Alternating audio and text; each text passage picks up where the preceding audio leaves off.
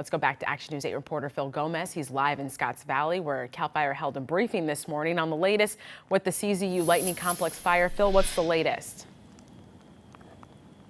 Well, firefighters took advantage of the cooler weather and less winds to take a small advantage over this blaze.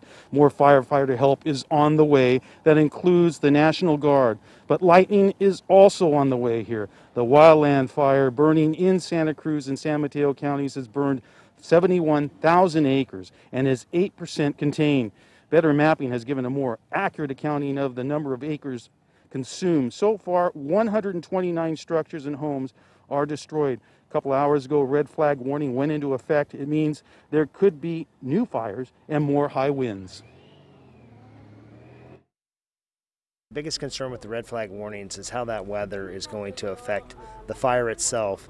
One of the other concerns is we have dry lightning that is predicted with this wind event that's coming in. So the potential for that wind to surface and really increase the fire behavior in the area is a drastic concern, because it can basically push embers and blow the fire out in the areas that we've already contained.